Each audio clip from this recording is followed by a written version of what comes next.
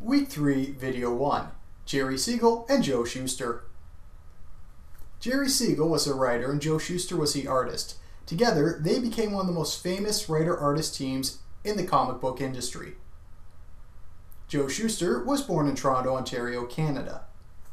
Jerry Siegel was born in Cleveland, Ohio, America. Both were sons of immigrants and got to look at America from the immigrant's perspective. They met each other in Glenville High School in Cleveland, probably around the age of 16, where they began to create stories together. The two created a fanzine called Science Fiction, and in 1933, one of the issues had a short story called Reign of the Superman.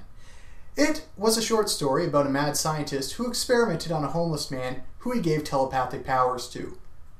The homeless man became power-hungry and used his powers to realize that the mad scientist who gave him those powers would kill him and use the powers to make himself rich. The homeless man killed the scientist, but his powers began to fade. Realizing that he didn't know how to duplicate the process, the homeless man lost his powers and ended up being the nobody he was before he gained them. Using the genre of science fiction, Siegel and Shuster were playing around with the concept of superhuman powers before they went into comics. However, the boys were very interested in the newly developing medium of comics. At the time, success stories like Dick Tracy and Little Orphan Annie made writing these comics a legitimate career. They started working for Major Malcolm Wheeler Nicholson's company in 1936 and wrote for Fun Comics.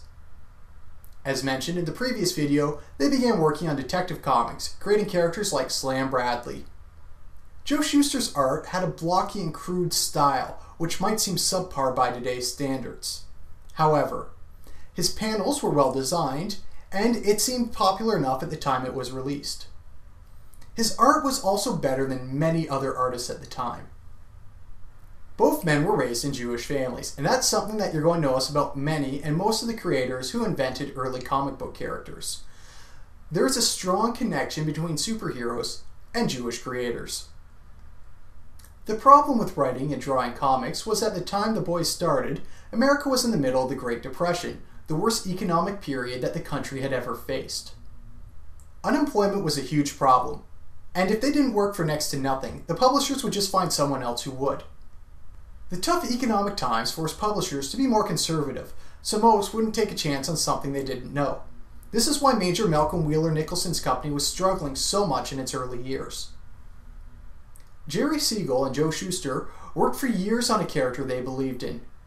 A character that was so original that no one wanted to take a chance on it.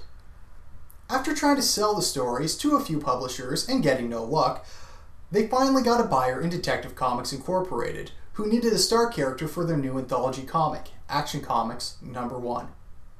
They sold this character for just $120 American, just under $2,000 in today's currency, with the stipulation that they would be allowed to write his stories once it was published.